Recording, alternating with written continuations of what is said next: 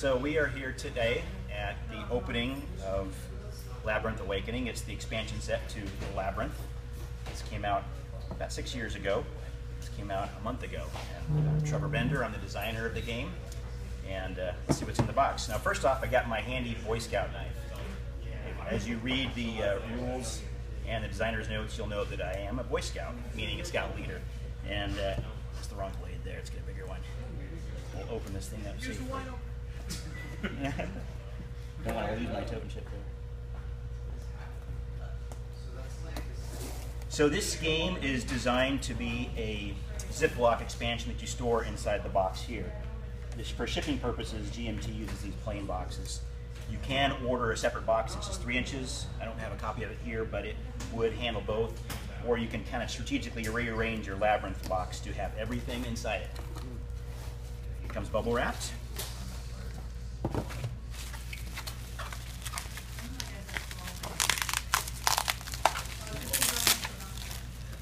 And the Ziploc bag that I was describing.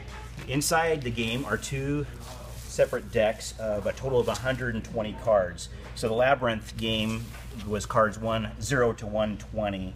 This is 121 to 240. So you can play both decks together. You can mix up into a campaign game from 9/11 through 2015. It includes 15 blue pieces and 5 more jihadist black pieces that are added to the pool of available units. There's 3 player aid cards that come in the game. Generic one, and then several for the bots. You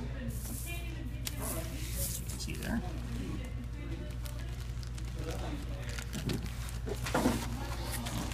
Piece of these cards. The counter tray is 1 counter tray. It includes several units used in the game, including some reaction awakening markers. These are key elements in the game to represent the Arab Spring. So when I designed this game, I approached Volko Runke, the designer of Labyrinth, and said, I'd like to tailor your game for the Arab Spring.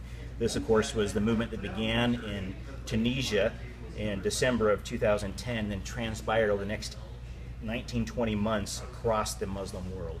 And it spawned many, what appeared to be movements of freedom and perhaps even democracy, but certainly more representation of the Muslim people in their countries.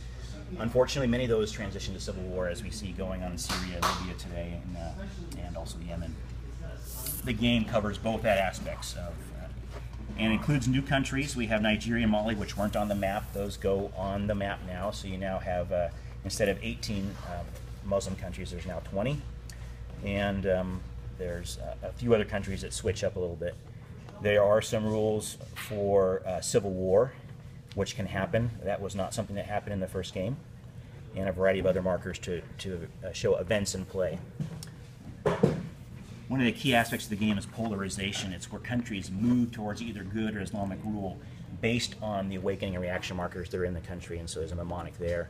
There are replacement plot markers. These are the exact same ones that come in the original game, but these pieces more than any other get worn out, so we've included those as some spares.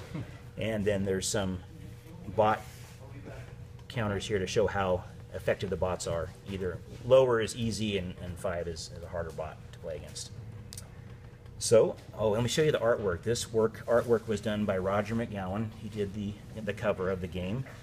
And as you can see, it's a superimposition of the Syrian flag on top of a face of somebody. We don't know who this person is. Could be man or woman, could be jihadist, could be refugee.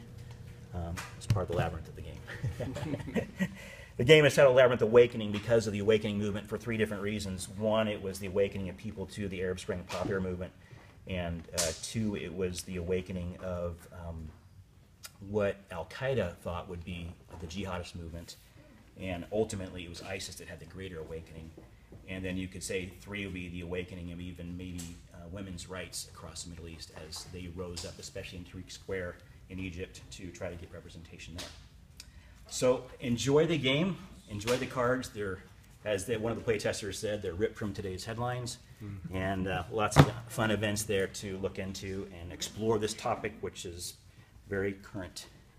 in its design. Is that what the question mark is for every day you watch the news and add a new card to it? Is that what that Yeah, is? people have asked me about that. Can you come out with a new deck of cards every 3 months? You know? What time is it now? The news is on now. Card of the month. I've actually thought of 12 more that I might add in a future expansion, but just write them down on a list for someday. Yeah, good. Thanks, guys. Yeah, looks good. Looks good.